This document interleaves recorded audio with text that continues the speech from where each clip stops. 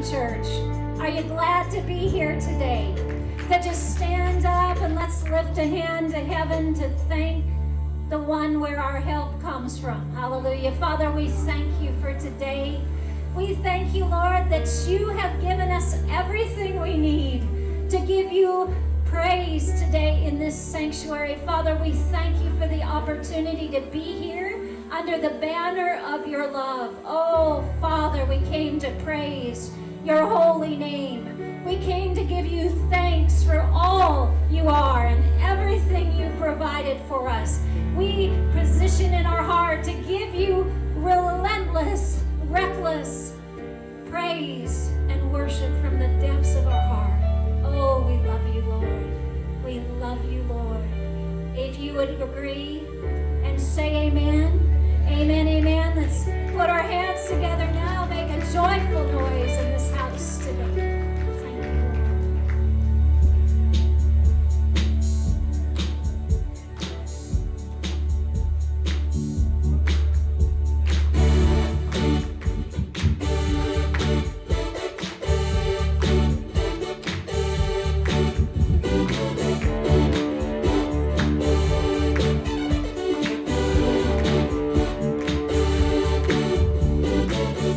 you, Strength rises, we wait upon the Lord. As we wait upon the Lord, as we wait upon the Lord. Strength rises, we wait upon the Lord. As we wait upon the Lord, as we wait upon the Lord. Our God, you reign forever. Our hope, our strong deliverer.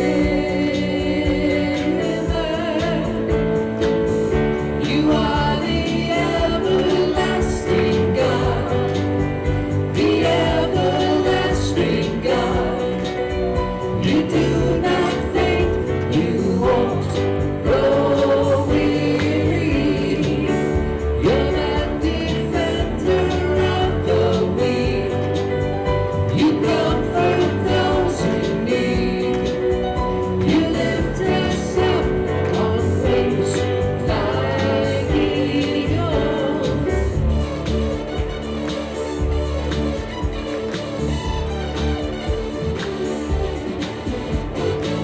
Strength rises, we wait upon the Lord. We will wait upon the Lord. We will wait upon the Lord.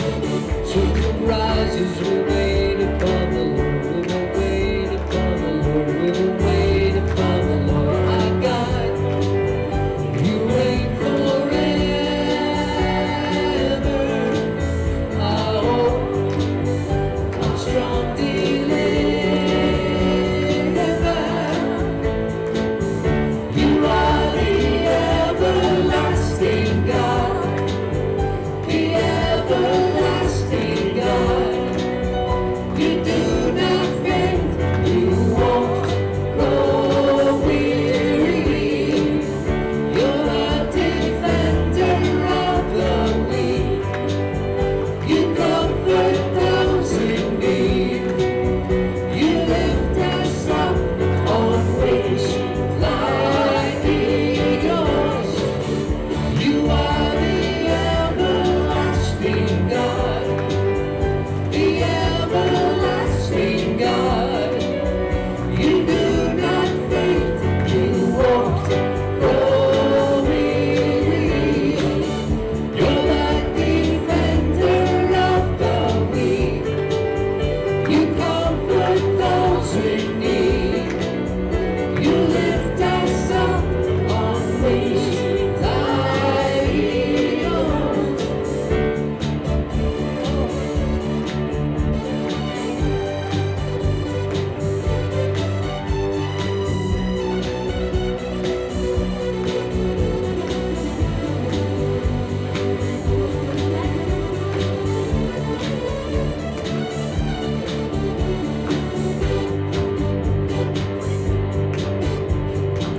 Well, the Lord is good. Why don't you introduce yourself to someone you don't know very well?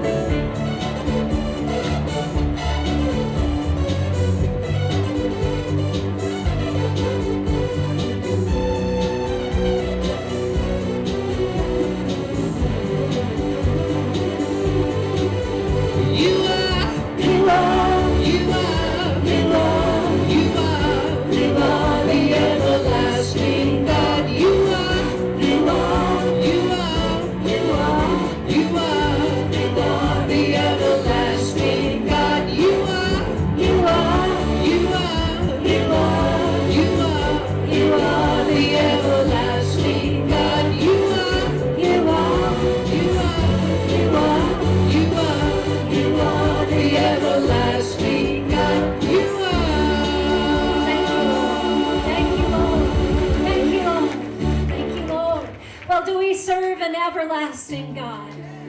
I tell you what, He's an everlasting God. He's an eternal God. When He said it, He meant it. It was finished. Amen. When He said you are healed, it was done. But maybe you're here today and you just want hands laid on you. You just want somebody to believe with you, because it's strength. Strength will rise as we wait upon the Lord, right? As we wait upon the Lord. But He's already done. Do you all agree? Our God has already done it. Amen. So if you want to come up and we're going to celebrate with you that it's already been done by faith, come on up and we're going to pray over you. We're going to pray over you. Amen. And celebrate that who promised, that which He promised is coming to pass. It's done. And we're going to see the manifestation of it. Amen. Amen. Amen. So if that's you, come on up. Join this one. Won't you please? It's our honor and our privilege to stand with the body of Christ. I also have something. Sometimes, it's hard for our students in school. How many of you know people aren't always sanctified? Right? Amen. So if you're dealing with somebody in school that's giving you a little bit of trouble, and you just want someone to stand with you, we're going to stand and believe that can be anywhere from 5 years old to 35, however you are. If you're in school, at a place of work, whatever that is, come on up.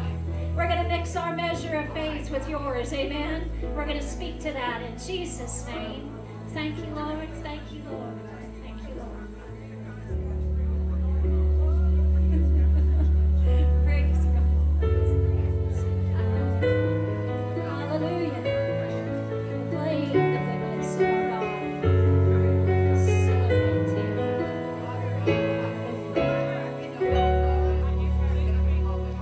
You unravel me with your melody. You surround me with song of deliverance from all my enemies, till all my fears are gone. 'Cause I'm no longer slave to fear. I am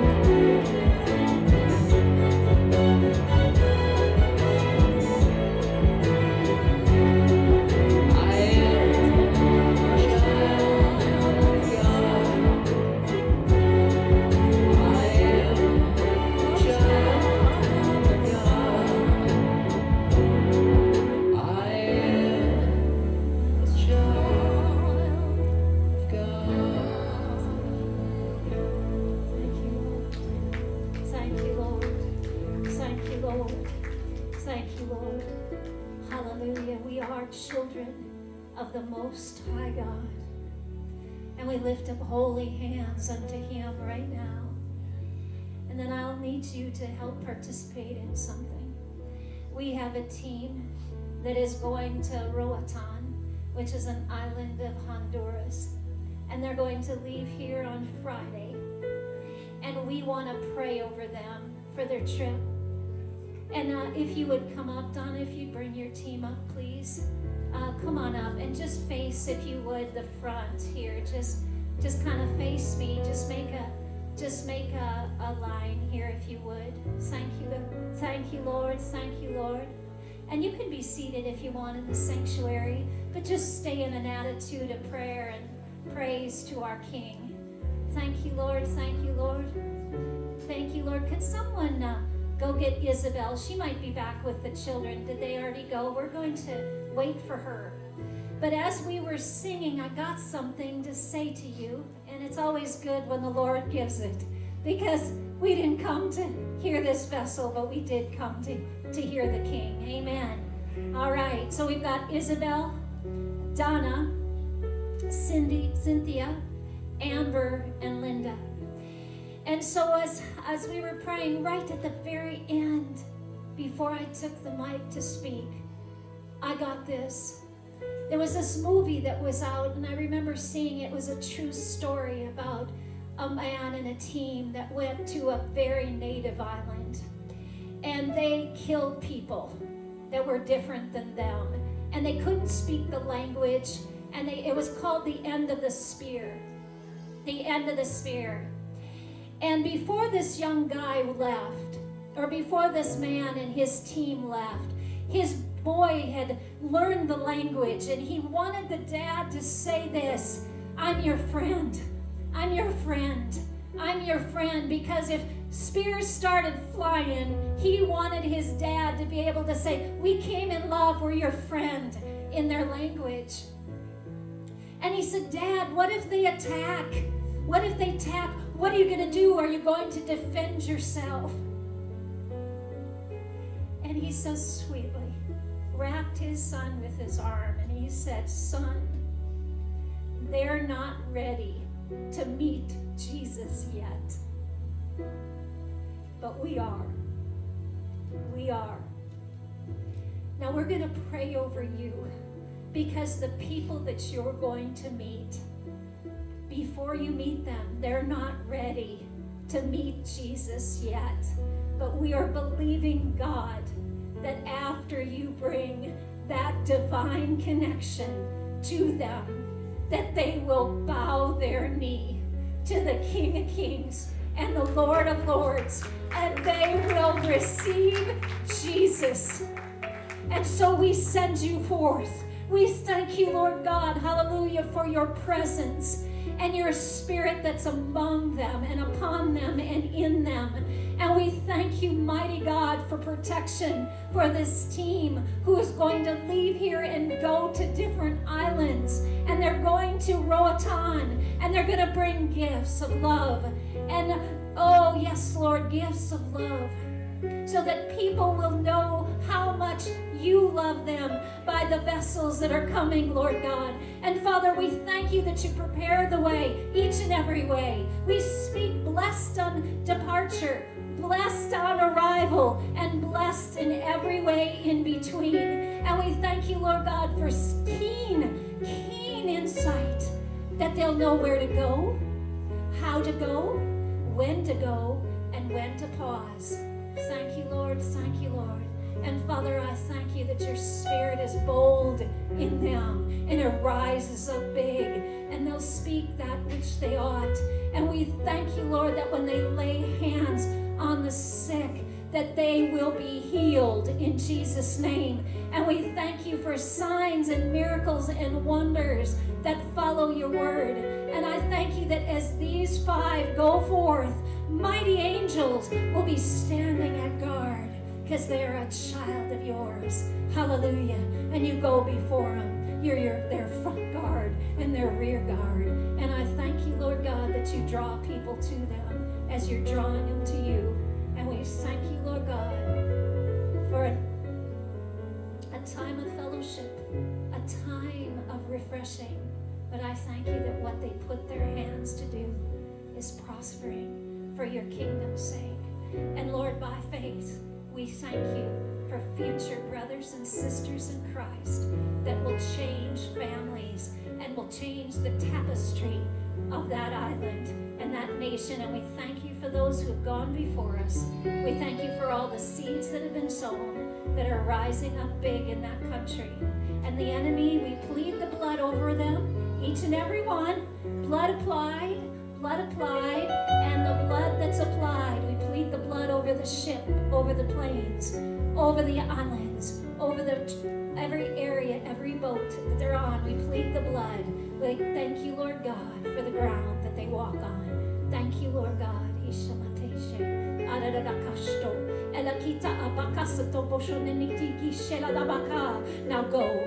Now go forth with joy and with singing, and be bold about your love for them and your love for me.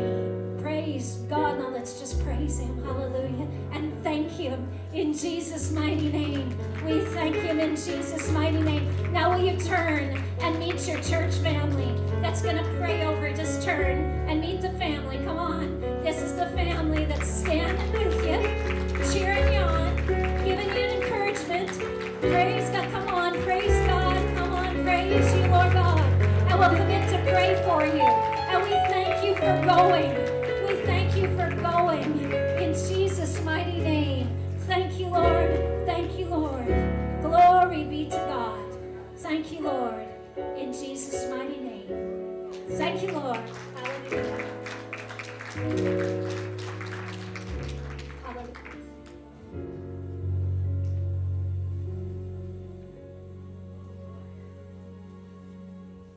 Praise the Lord. Hallelujah. Pastor John sings a song called Send Me. And if any of you have, I think it's on the album, isn't it, Pastor John? The album that we have, the CD, it's on there. And that's such a beautiful song because God does send us places. And sometimes he doesn't tell you why you're going, but if you know it's coming from him, that he has something for you to do for someone else. Amen? So I always love that song. And if you have the album, listen to it. It's a beautiful song. Well, it's welcome, family. It's March 1st, 2020. Yeah, do we have any first-time visitors here today? Very first time being in this church, visiting with us? Please raise your hand. And our ushers will give you a little packet. It's our welcome packet. Welcome to Family Worship Christian Church. This is the place where the love of God is evident, the Spirit of God is directing, and we have a guarantee. If you open your heart to receive, you will not leave here the way you came, in Jesus' name. Our ushers are giving you a little packet, and inside it, it's information about our services and about our church. And also, inside that packet, there is something for you to fill out. If, we're a praying church. If you look around us, you're just one step away from heaven. And our job here is to teach you how to live down here before you get up there. And, sometimes we have to learn how to love on each other, even those that are not so lovely. And we're taught how to do that. Amen? So we feel free to join us after service. We have a little gift to give you, and that little prayer packet, we will give it to our pastors if you have any prayers, and we have other gifts to give you. And if you don't have a church home, this is a great place. Amen? Okay, on the calendar, number 1 that's going to be happening next weekend, we have Daylight Savings Time returns. Hallelujah. So that means you have to spring forward, move your clocks forward, okay? So you move it an hour forward so that we know that on Saturday night, so you're here on time on Sunday. Amen? We will be having Communion Sunday. Pastor D has started the Sunday morning faith classes, which are at 9 a.m. And we have these calendars are at each entrance, each doorway. So make sure that you look at them to see what the different things that we're doing. So we want to remember we have the faith classes at 9 a.m. and it's a 5 or 6 week course. So it's all the month of March. All the way through May. All the way through May. So we have started, it started today, and it will continue. So this is a good time to learn about all the different sides of faith that make things move on your behalf. Amen? Also, the women's group will be meeting on the 21st, and their group is Reset Confidence. Bring a friend. We usually have some type of they have papers and supplies for a school drive. So whenever the women get together on Saturday, they've also got other things that they are doing. Doing some type of an outreach. And we have a very strong, we call them the WOW women, women of the word. And they also meet on Wednesday mornings if you're interested in joining them on Wednesday mornings in Christ loving him. Amen? I think I have everything on here. Our adult classes. We also have healing schools on Monday and the evening at 5 p.m. in corporate prayer. And then our Wednesday evening service, which is the hour of power. So there's quite a bit on the calendar for you to look at. And then there is one thing that I did mention last week. We have the information for all the married couples about the outing that we have for spring. And over to this table, there's a sign-up sheet. There's information on it. I will be there to answer any questions that you have. But it's going to be a fun time. Just be open to receive. And there's a lot of different options for you. So we have all that information available for you at the table. Amen? I'm going to turn this over. Pastor D. Thank you, Millie. And I sure like that graphic that was put up there about WOW and all those. Can we give a big, huge hand clap for everybody who does things in this church to make it so wonderful and great?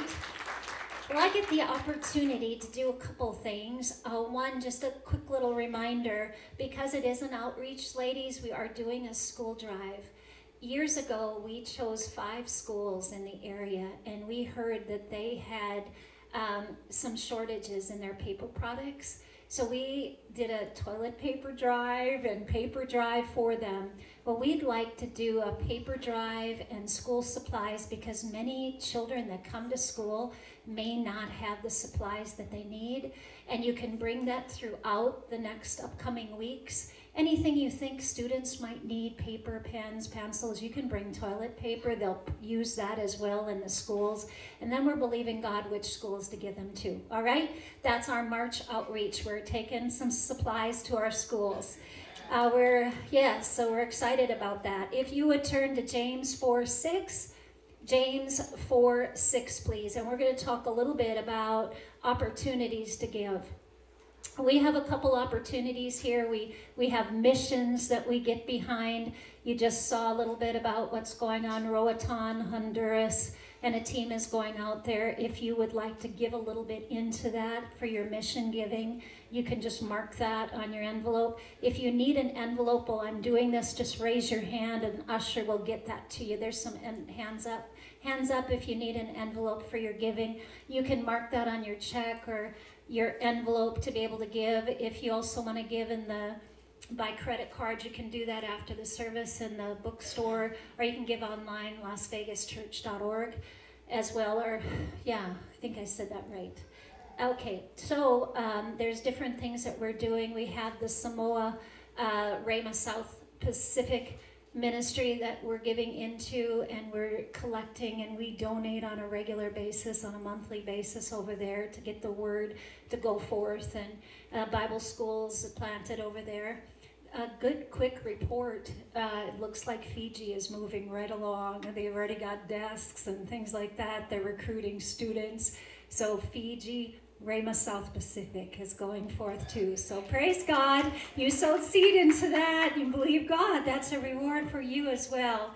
So, and then of course we talked a little bit last week. Pastor John talked about a building fund. He really feels, we believe in our heart, that God would like us to have our own building that we own. How many of you would agree? Yes, yes, yes. And we've sown a lot of seed. And praise the Lord. Don't ever get discouraged about seed you've sown, because the seed you sown allowed the ministry to go forth and the word to be sent out. So never, never just say, thank you for the seed, Lord. I thank you that it's springing up strong. So we always say that over it as well. Well, we're going to start a building fund. And so we have building fund envelopes. You can seek the Lord on what you'd like to do on that area. Or you can also designate after your tithe. You can designate over and beyond what you'd like to do for building fund or for missions or whatever. That's kind of the biblical way that we're talking about. James 4:6. Let's take a look at this. James 4:6. Thank you, Lord. Thank you, Lord. But he, who's the he?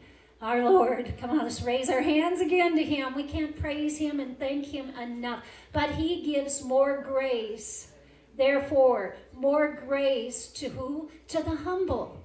And I received this as I was kind of seeking the Lord on what to share today. Can we just show, look at this little picture over here. You see this picture? We like that picture. That's kind of like a picture that we kind of see, you know, maybe what the artist depict Jesus as maybe looking like, and a man or a woman, whoever that would be. It's almost like the welcome home when they get to heaven, right? It's kind of way cool. It's like that welcome home when they get there, and I love that. If you look real closely, you can see the remnants of the scars in his hands and his wrists, however you want to do that. But it's a beautiful sign. It's a beautiful picture, and I got that, and I thought, but before that happens, we bow our knee to Jesus. Have you all, if you're born again, if you got born again, you bowed your knee to Jesus. Wasn't that the best bow you ever made? Can you, I mean, and you do it probably regularly. I will tell you how it works with me. The Lord asked me to do something. I bow my knee, bow my will. Yes, sir. Yes, I will. Yes, Lord. Yes, I do. And I believe God to be able to quick to do that. How about you? We want to quick to be obeying, quick to be obedient, right? But I was thinking about tithing. And if you don't mind, I just want to give you a little bit, because all gifts come from him. You could say grace is gifts. Grace is gifts, or grace is help. When we say grace be upon you, help. Where does our help come from? Him.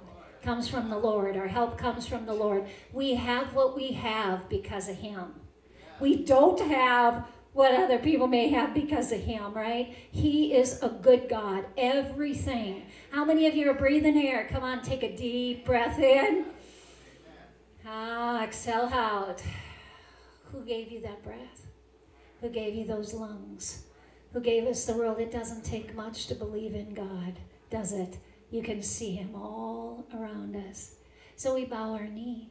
And each time he asks us to do something, we can bow to that. We may not see how that'll work out in our budget, but we're willing to do it in Jesus' name. So when we ask for a tithe or an offering, we're asking for a grace to be given to your account. Amen? He gives grace. And you know what? It takes humility to bow, doesn't it? Have you ever tried to bow without being humble? You just hit your foot on the floor. Or how about anybody remember being time out as a kid? Maybe you stood in the corner on the inside. You're saying, I might be standing here, but I'm standing up on the inside, right? It's not really a bow. But God is working with us if we're willing to be willing. And you may not see, how could that happen? How could I give that tithe, that 10%? But God knows. He gives more grace to the humble. Have you noticed that? And there's areas of pride he might resist, not because he doesn't love us. It's just pride and God don't mix. Our pride and God just doesn't mix, right? He's the giver of all life. So I would say to you today, if you're believing God to tithe 10% of your income, if you're believing God to give into the building fund, if you're believing God to give into missions, by faith, bow, to be willing to do what he wants us to do. And what does he do? He gives more grace to the humble. How many of you are happy for that grace? I am so happy and thankful for that grace. Did I give you enough time to write out your checks, get your envelopes ready? You got them ready? Pastor Don, would you come on up and pray over ours? You might, if you've already given or you give by a different method than what we're doing now, just hold up your hand too. You might give for the whole month, however that is for you. But hold up your hand and believe God as we go. Father, we just lift these tithes and offerings up to you right now in the name of Jesus, Lord God. We just agree with your word right now that the devourer is rebuked for our sakes. And you're opening up the windows of heaven and pouring out a blessing upon us right now, Lord God. So we claim that blessing right now, Father, in the area of our finances, in the area of our health, in the areas of our family, in our relationships, Lord God. There's no limit to what you can do, Lord God, for the obedient. So we give you all glory, honor, and praise for all the good that takes place as a result of this today in the name of Jesus. Everyone said, amen.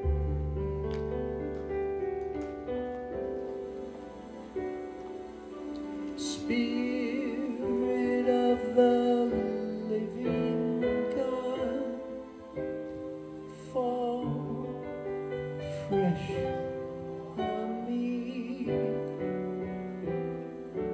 Spirit of the living God, fall afresh on me.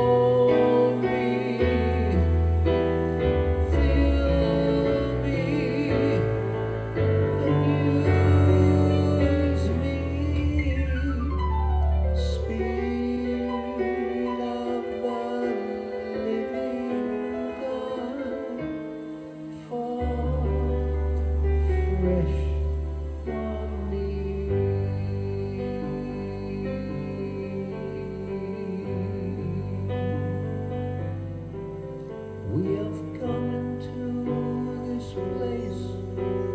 We've gathered in your name. We worship you. We have come into this place. We've gathered in your name. We worship you. We have come to this place, gathered in your name. We worship Christ our Lord. Worship Him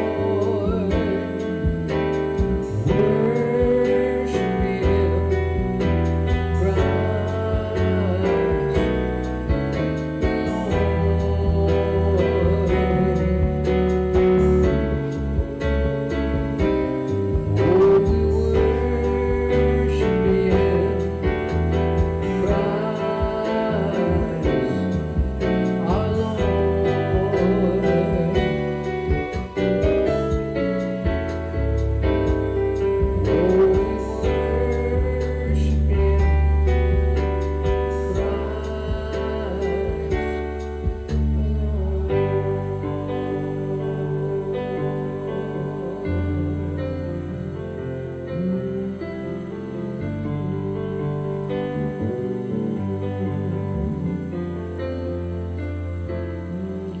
the Lord.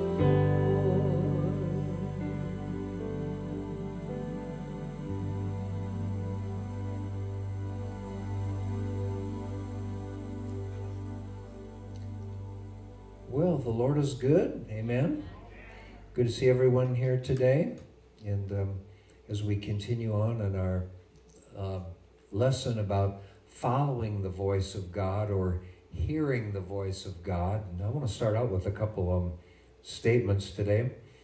Something that the Lord spoke to me many, many years ago, and this will help you as you ascertain to what the will of God is for your own life. The first one is this.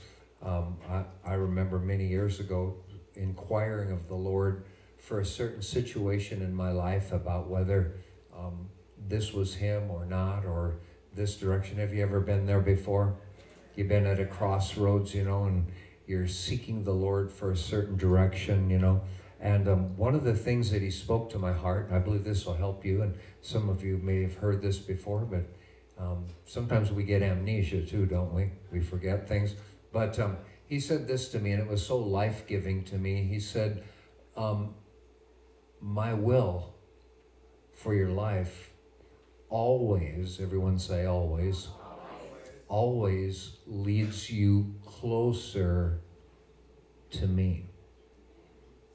So, from that statement, I was able to come up with another statement, and that's this. My statement is that the will of God always leads us closer to Him. Now just stop to think about that. If you would use that as your compass or your governor for even the small things in your life, it would make quite a difference in what you do or what you wouldn't do, wouldn't it? Or maybe even what you think or wouldn't think, what you would say or wouldn't say. You know, it would determine many things in our relationships with people, you know, in who we're going to marry or who we're not going to marry, where we're going to work or we're not going to work. The will of God always leads us closer to Him. Okay? Now, also a second statement, kind of a follow-up statement to that, and I believe this will help you too, is, you know, the Bible talks about the children of God, or as many as be the sons of God, you know, are led by the Spirit of God. Amen. So we know we are to be led by the Spirit. So one of the things that as believers we don't want to do is we don't want to violate the leading of the Holy Ghost. Do you know what I mean by that? That when you have a check about something, you don't want to violate that check, nor do you want to ignore the check. Now, do you know what many people have done? And maybe you've done this, and if you have, we've probably all done this. Everyone in this room a time or two have done this, so I don't want to get anybody under condemnation for anything, or to make anybody feel more foolish than the person sitting next to you, because we've all been foolish a time or two, haven't we? Amen. But one of the things you don't want to do, everyone say don't want to do. You don't want to do this, okay? You don't want to violate the leading of the Holy Spirit as you're quoting Scripture. They might say, what does that mean, Pastor John? Well, have you ever really wanted to do something, and so you begin to quote the Word on doing that, but on the inside of you, the Holy Spirit gives you a check. But you continue to move forward quoting the Word because thinking the Word is going to change this situation when God has clearly given you inside information that the direction you're going is wrong. If you quote the scriptures while violating the Spirit of God on the inside of you, it will lead to a disaster in your life. As a matter of fact, it could cost you your life. You know, we've alluded to this kind of in our teaching as we've gone on through these last few weeks here. But if you have a leading of the Holy Spirit, not to get on an airplane, not to get on a helicopter, not to get on a cruise ship, if you have that leading, that you say, bless God, I can do all things through Christ on the inside of me. Greater is he that's in me than he that's in the world. He that abides and dwells under the secret place of the Most High shall abide under the shadow of the Most High. So we're quoting scriptures of protection. We're quoting scriptures of the dominance that God has given us, but we're violating the Spirit of God on the inside of us. It could cost us our life. How many are glad you're in church this morning? These are important things. You're not here by accident today. So today we want to talk to you about, and this is also very important, being in the right place at the right time. I want to talk to you about that today. Being in the right place at the right time. Because being in the wrong place at the wrong time can cost you everything.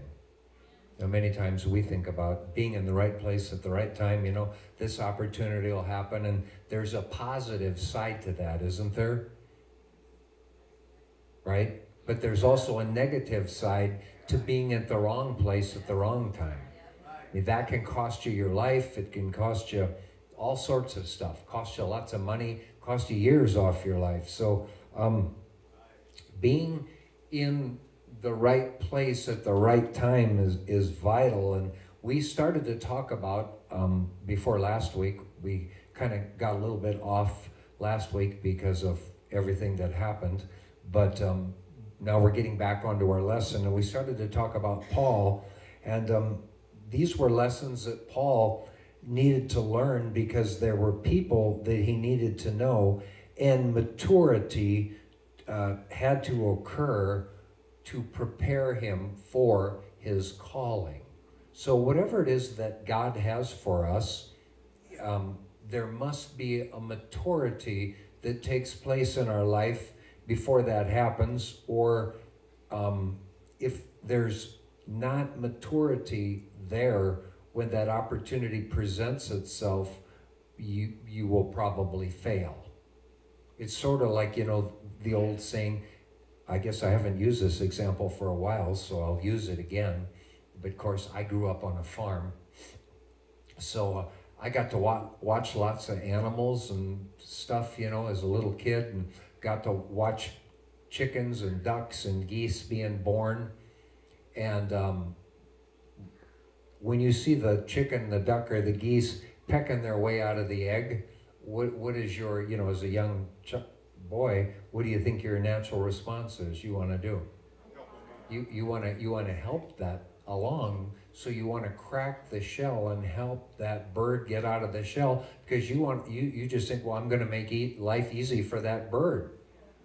But do you know that in making life easy for that bird, do you know what happens to that bird? It dies. It dies because it's the resistance caused by the shell, that the bird getting out of the shell is what makes the bird strong and what makes the bird live. Is it all right if I take just one little side journey here? I just got this in my spirit. I don't know who needs to hear this morning. Maybe we all do. But, you know, the same is true for our own children. Do you know that? That if we do everything for our children, if we enable them in every way that we can, there's no resistance in their life. If we take that away from them, when we go home, if we go home before they do, they're probably going to die because you haven't allowed life, the resistance of life, to develop them. So we can do too much. Take that and do what you will with that, but I believe that will help somebody. So now, like Paul, what he would have chosen himself for himself and what God knew that he needed were two different things. Many of you here today, and we did a survey about a week or so ago, we said how many people here are born in Las Vegas? Not a lot. I think we had about 2 or so, 3 maybe. But we're all transplants, right? We come from somewhere else, you know. And if you stop to think about it, when you were in the 4th grade and you were sitting in your school desk, did you ever dream you'd live in Las Vegas? So what many of you, what you would have chosen for yourself would not have been what God chose for you. And we're going to find the same thing that's true about the Apostle Paul. That God knows where we need to get to long before we do, don't he? You know, so not only does he know where we're going to get to, but he knows what we're going to need along the way as we get there. And it might be much different than what you think you need. And so in Acts, if we could look at this really quickly, and I don't want to get ahead of myself, I get so excited about this stuff, but Acts chapter 9, verses 3 through 6, because the older that we get in life, I think the more excited we get about direction for our life because we realize we don't have that much time to make mistakes anymore. I mean, you think about it, I'm 60, almost 64 years old, so if I've lived half my life, I only got 64 years left. So I don't got time to go around the mountain too many more times there, and I don't really have the energy for it anyway. But Acts chapter 9, neither do some of you, right? So let's avoid going around the mountain time after time again, and let's get it right, shall we? Acts chapter 9, verse 3, Luke described what he knew, and we're going to look at some fascinating things today about Paul's conversion. In verse 3, it says here that, and as he, Saul, journeyed, he came near Damascus, and suddenly there shined around him a light from heaven. And the word suddenly here actually carries with it the idea of a surprise. A surprise. So Paul's Damascus experience to him was a great surprise. He had his life planned and it was going in a different direction, as many of you may have had a different direction from your life. And then maybe you had a Damascus experience, and your Damascus experience brought you to Las Vegas.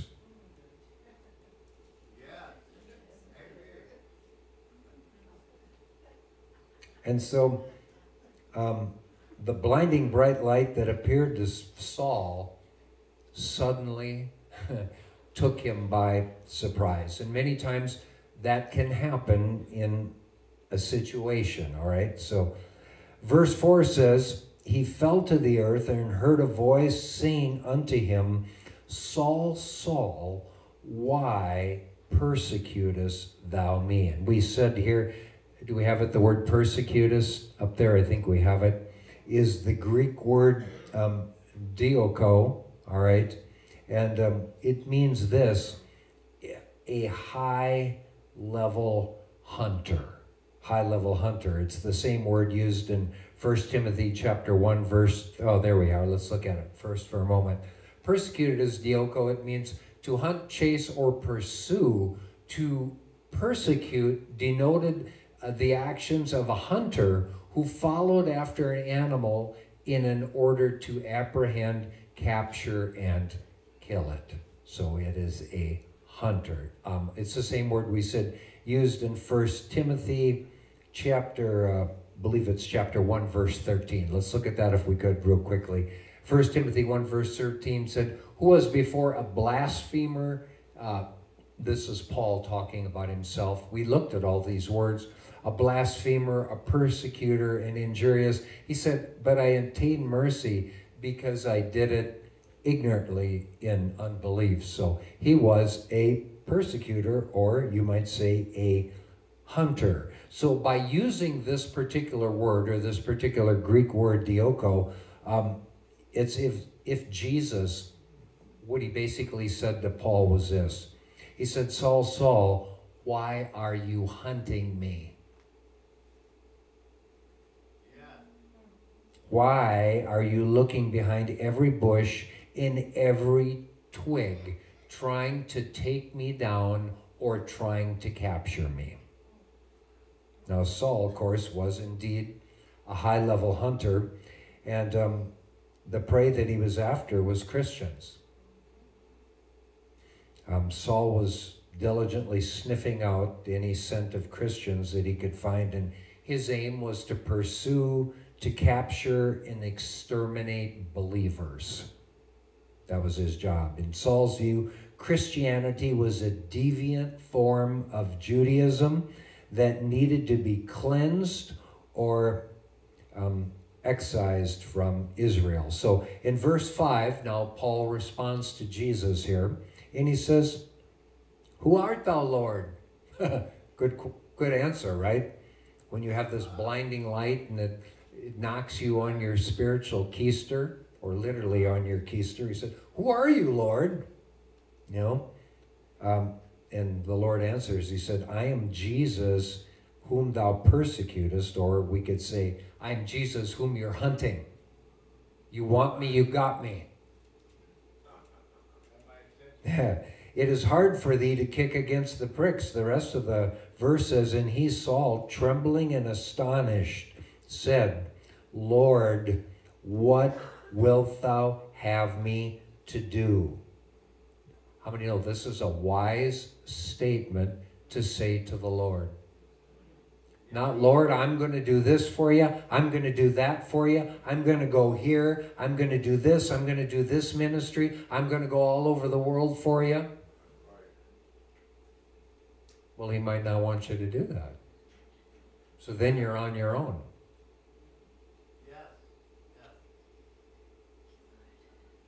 So the wise man says this, or woman, Lord, what it is, or what will you have me to do? Okay? Now, we also learn that the word Lord in this particular passage is the word Kyrios, and it means this, a supreme master, one with absolute control.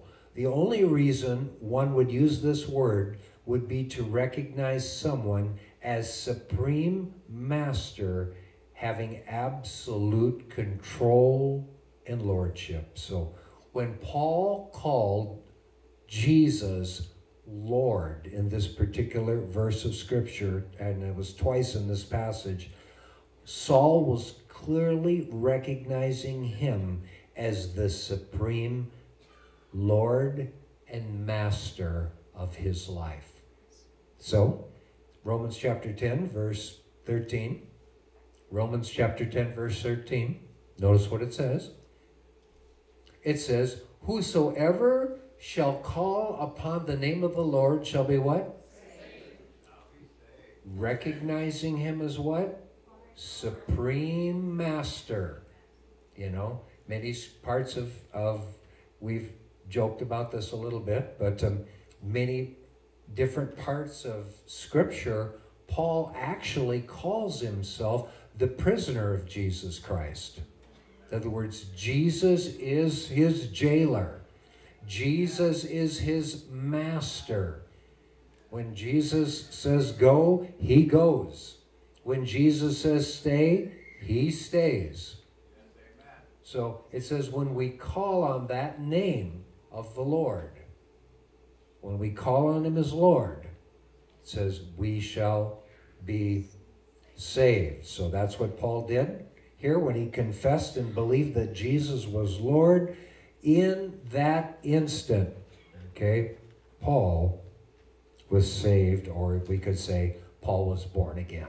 So in Philippians chapter 3, verse 12, now Paul looked back at this particular moment of salvation and said that he was actually apprehended of Christ. In Philippians chapter 3, verse 12, do we have that?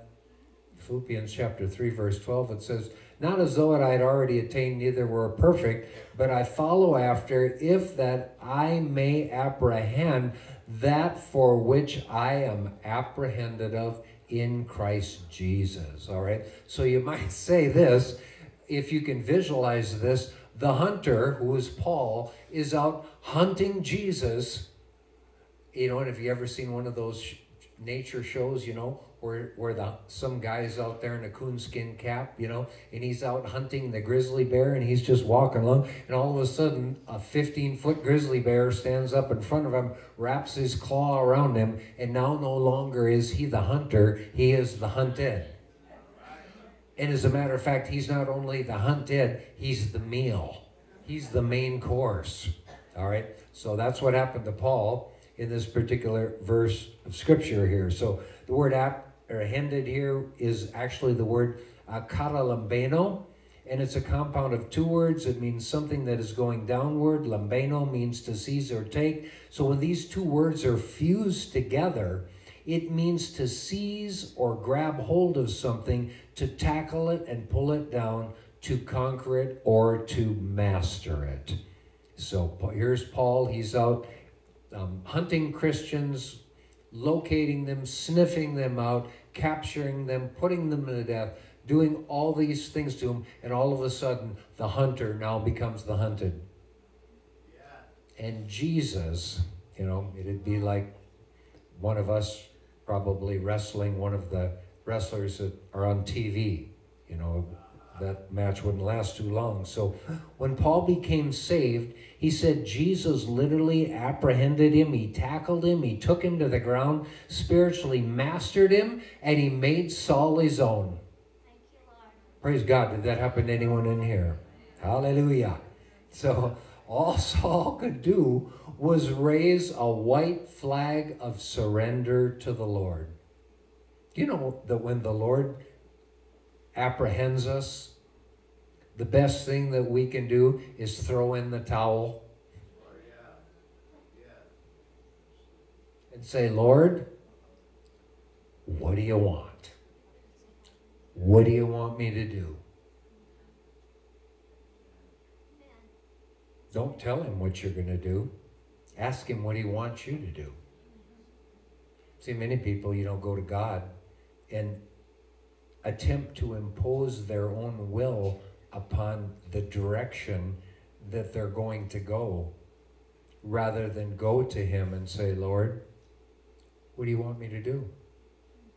What is it that you would have me to do? All right, so in Acts chapter 9, verse 6, we also see here, let's put it up if we could, Acts chapter 9, verse 6, it says, and he, trembling and astonished, said, Lord, wilt thou have me to do? And then, of course, the Lord tells him to arise and go to the city, and it shall be told what thou must do. So we see in Acts chapter 9, verse 6, the word trembling here is the Greek word tromos, and it describes someone who has the shakes.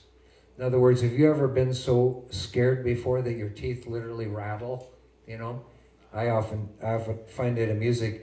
Sometimes, have you ever been on an airplane that has a rocky landing?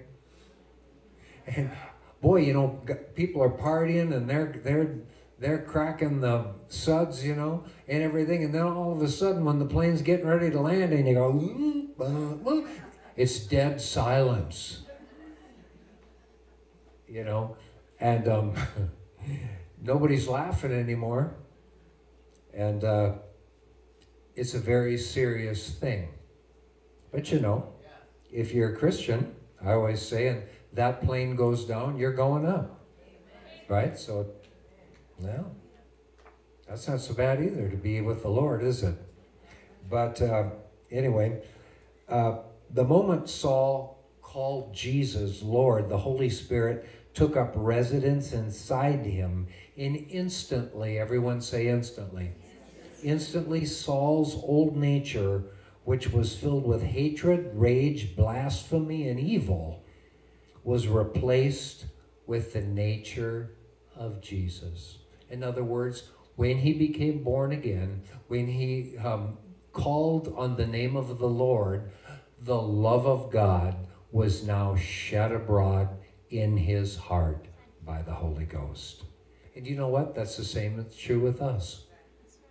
The love of God has been shed abroad in our hearts by the Holy Ghost. Amen? And so the first prayer Paul prayed at his point of conversion was, Lord, what will you have me to do? The moment he was saved, recognizing Jesus as his supreme master and Lord, Paul immediately desired to know and to do God's will. If you are born again,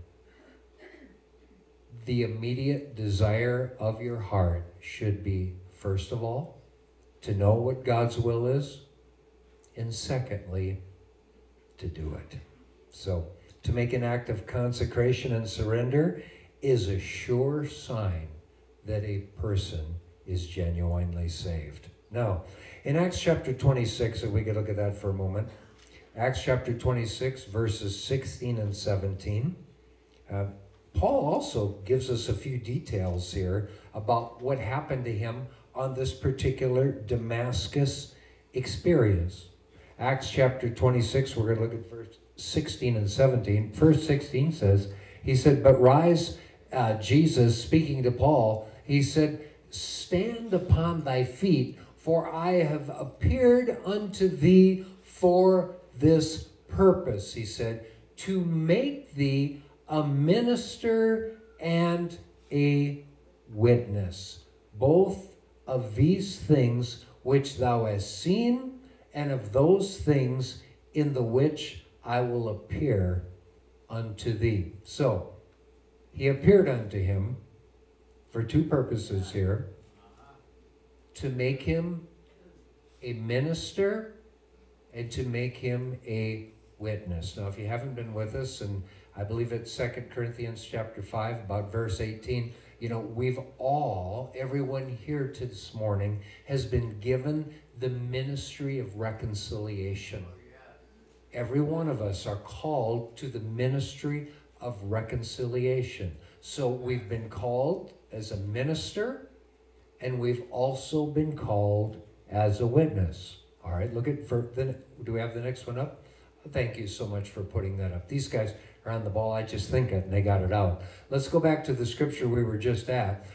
He said in verse 17, he says, delivering thee from the people and from the Gentiles, whom now I send unto thee.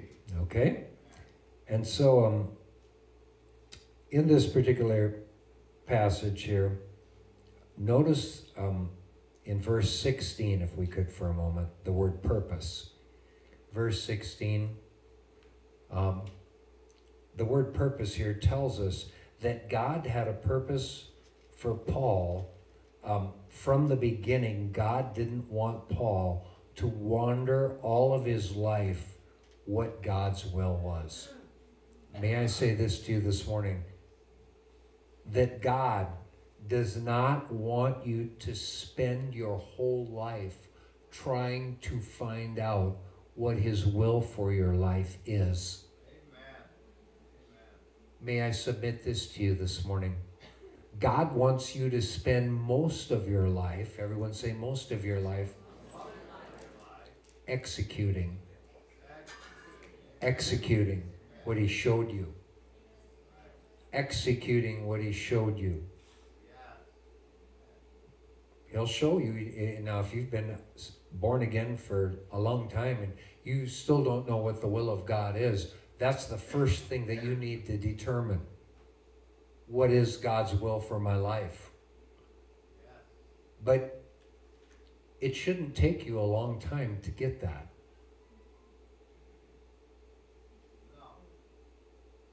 what we should be doing is spending the brunt of our time carrying out or executing that plan for our life. Can you say amen today? Okay, so first we see here that Jesus made Paul a minister of things that he was presently experiencing, as well as a witness of what he would reveal to Paul in the future. Next, Jesus said he would deliver Paul from the Gentiles unto whom I now send thee, in verse 17. So, Acts chapter 9, verses 10 through 16, ministering to the Gentiles was Paul's primary call for his life. So everyone here, we are all ministers of reconciliation. God clearly has a plan for our life, and he has a primary group of people for us to minister to. God has a primary, everyone say primary, and a specific, everyone say specific. He has a primary group of people and a specific place for you to be.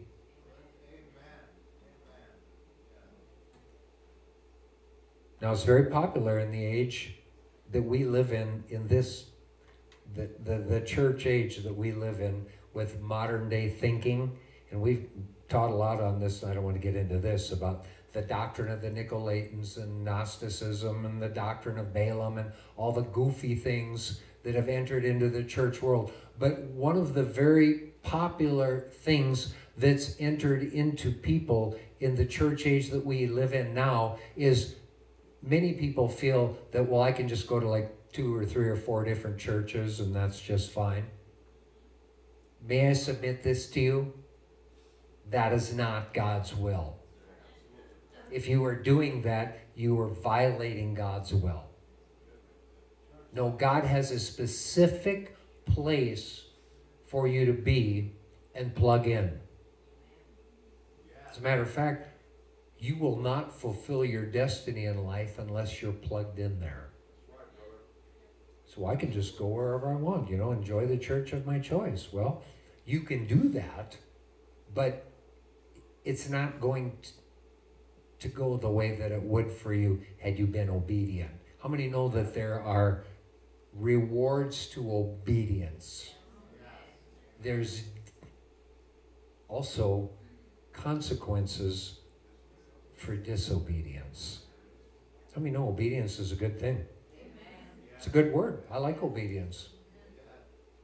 When people say, well, you're nobody going to tell me what to do.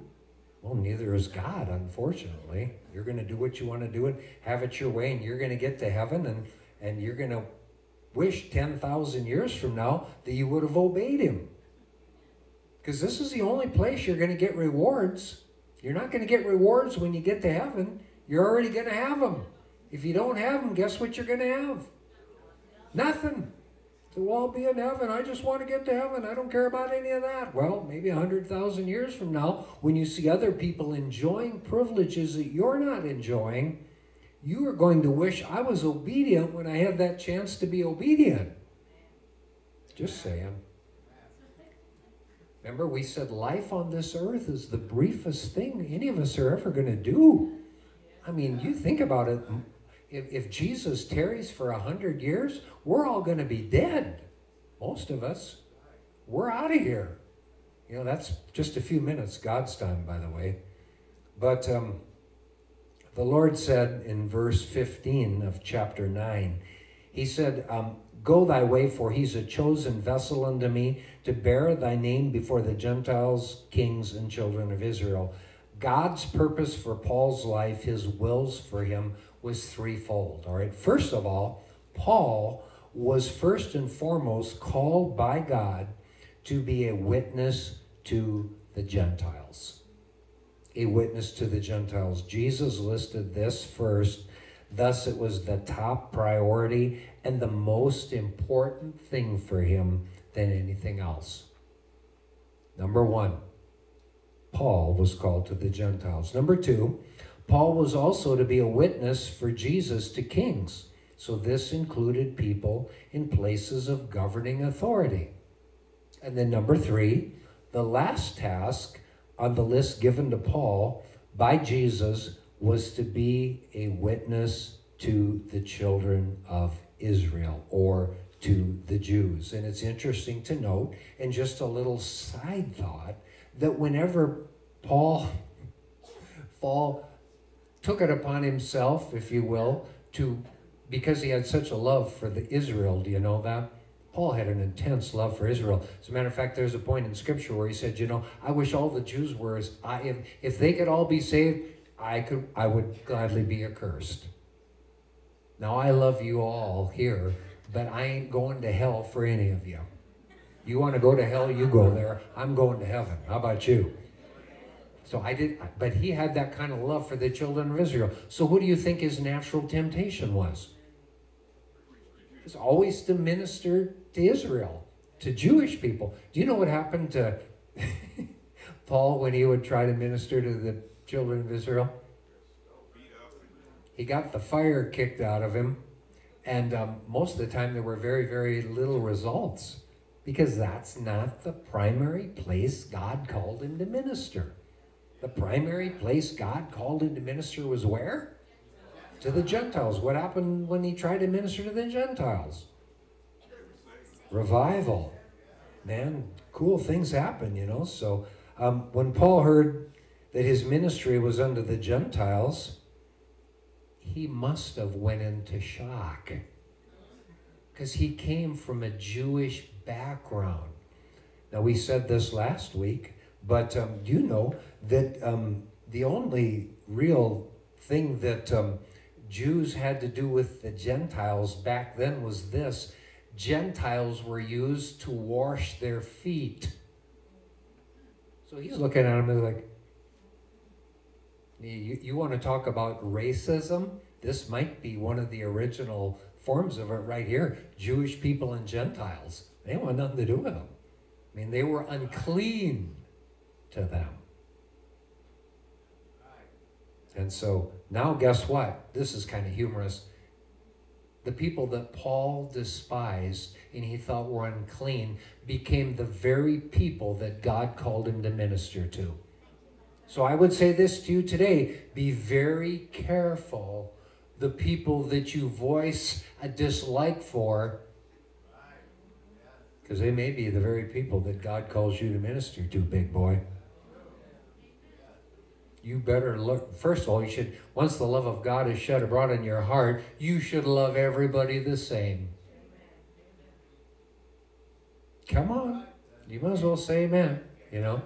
And so if you have certain phobias about certain people, you know, I know people that have phobias, literal phobias about people that are gay. Well, be careful about voicing your displeasure for gay people, because you may get called to San Francisco. Oh, don't say that, Pastor John. Yeah. Amen. So be very careful about these things. Because the people that you're coming against, God loves those people. God loves everybody. He doesn't love me more than he loves the gays. Or he don't love them more than me. He loves us all. So, Paul basically had been taught to loathe Gentiles, to hate them, and have nothing to do with them. So under the rules of his particular sect, he wasn't even allowed to sit at the same table as a Gentile. They were the scum of the earth to him. I mean, in my mind, you know, or I should say in the mind of many Hebrews, the only Gentiles were, the only thing they were really good for was to wash the dirty feet of a Jew. Now imagine the inner conversation that likely went on in the inside mind of Paul when Jesus appears to him and now tells him that all these people that he hates and he loathes are going to be the prime focus of his ministry. He probably said, "What? Me ministering to Gentiles? You've got to be kidding. Did I really hear God speak that to me or not?" You ever had one of those conversations with the Lord? When he tells you what you're going to do, he shows you in your spirit, but because you don't want to do it, you begin to rationalize and say, well, you know, I'm not really sure that was the Lord. So you go to about 3 or 4 different people to ask them, you know, to get their opinion. And, you know, and then you call the local gossip chain, prayer chain, that nobody else knows about.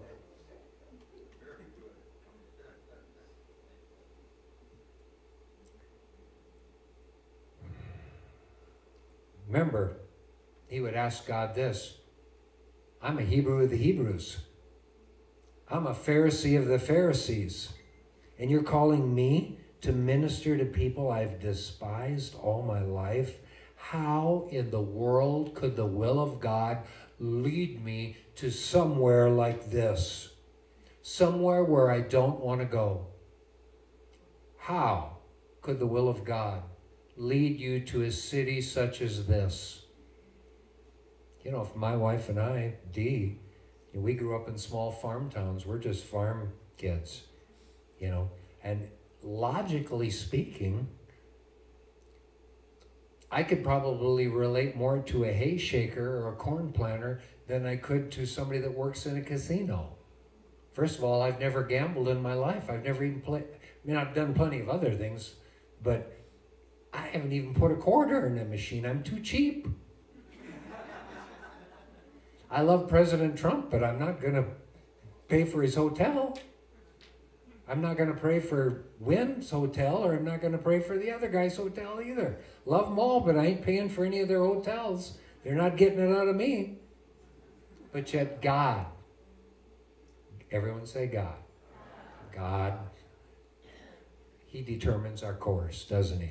So, interesting to speak of, but when Paul was born again, he was sent to a place called Antioch.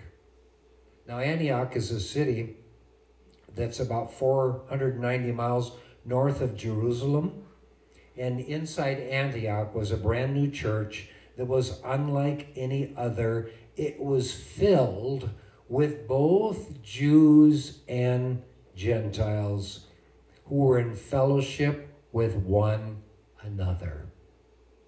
Wasn't just Jews, wasn't just Gentiles. You might say this: it was a culturally diverse church. Kind of like we are. We are a culturally diverse church. We have men. We have women. We have just about every race you can think of that comes here. And praise God for it. I think it makes the stew a lot more flavorful, don't you? I'm glad everybody's not like me. It'd be very, very boring, I promise you. But we've got everything here. I almost said from soup to nuts, but we don't have any nuts here. We're all soup, right? But we're good tasting soup too, aren't we? This is the home of the smart sheep, right? And I just like culturally diverse.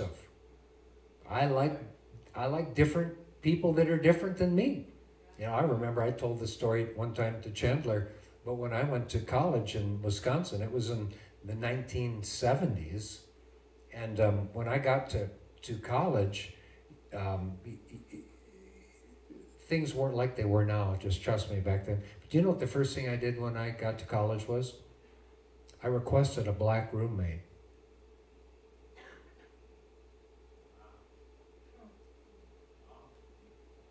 It was awesome.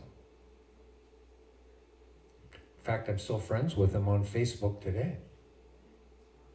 He became a Christian after I did.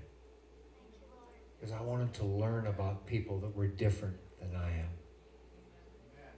Praise God, we've all got an attribute of God that not everyone has.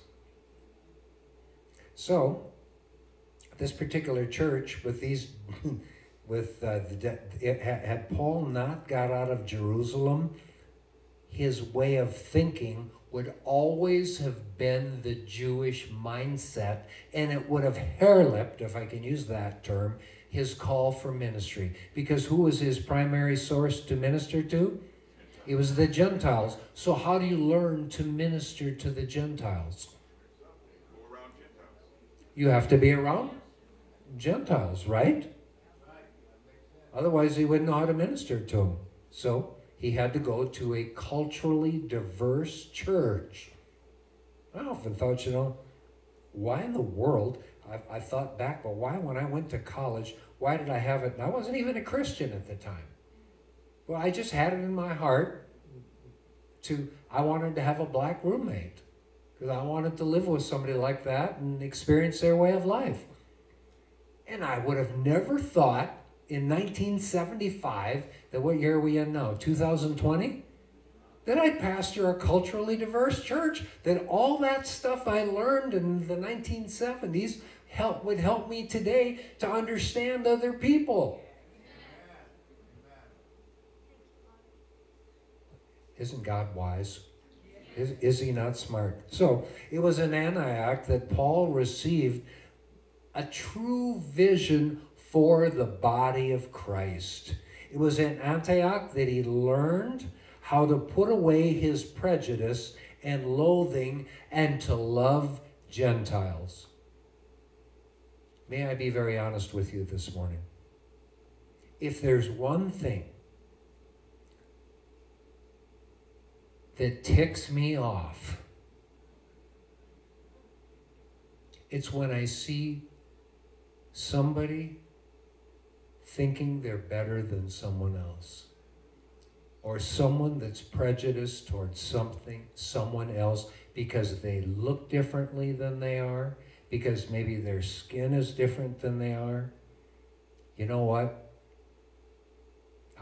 It ticks me off. I think it grieves the Spirit of God. So, because guess what? We're all going to be in the same heaven together. And if you don't like me now, why would you ever want to go to heaven? And if I don't like you, why would I ever want to go to heaven? Because we're all going to be there together. I always say this, if you don't like church now, you might as well not go to heaven, because there'll be a lot of church in heaven. Lots of listening, lots of learning, lots of teaching. Okay? So it was in Antioch that Paul came to that place in Christ where there is this. There is neither Jew nor Greek, bond or free, male or female, and if I could add to this, black, white, Hispanic, American Indian, Filipino, you name it. There is none of it in Christ. It doesn't exist. There's no such thing as a race in Christ. We're either in Christ or we're not. Two races of people. I believe that with all my heart. Praise God. But Paul, from his upbringing, was prejudiced. So, the way God got him over that was he brought him into the church where the Gentiles were. Now he's got to sit next to guess who? A Gentile. Someone that used to just wash his feet. Now he's sitting next to that person. And he might even have to minister to that. What, you want me to pray for unclean? Look, he had to get over all these prejudiced mindsets because his primary ministry was going to be to the Gentiles.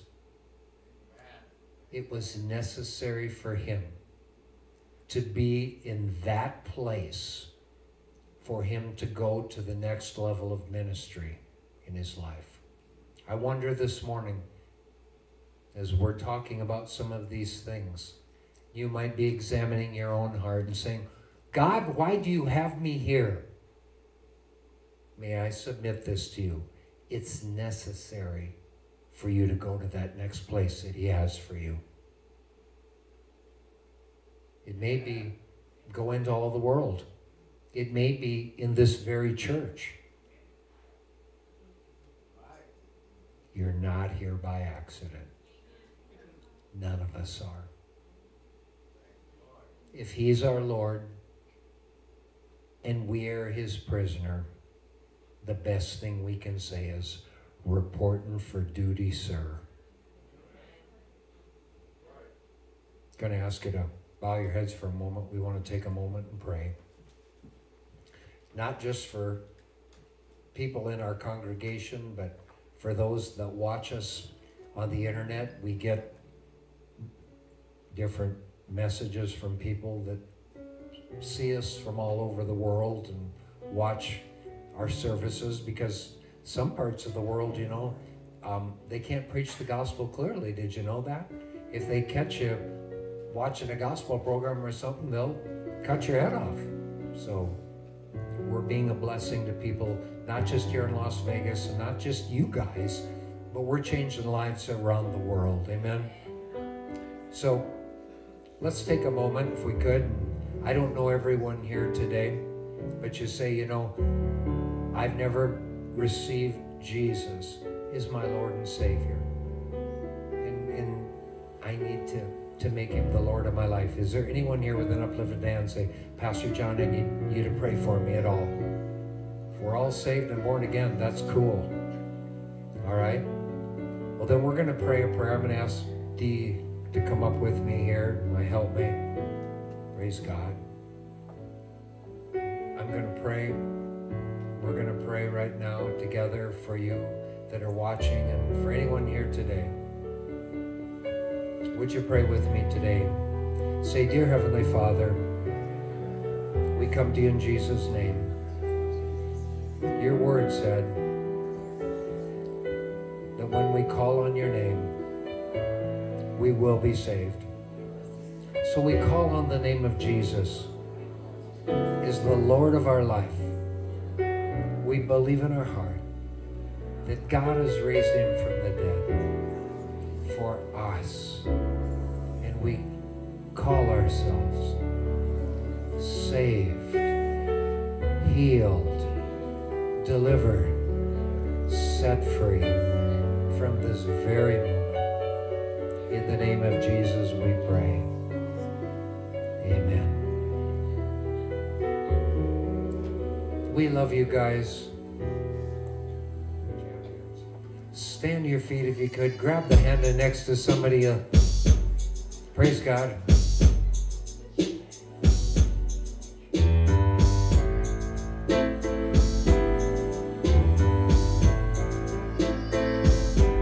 Well, he paid my dues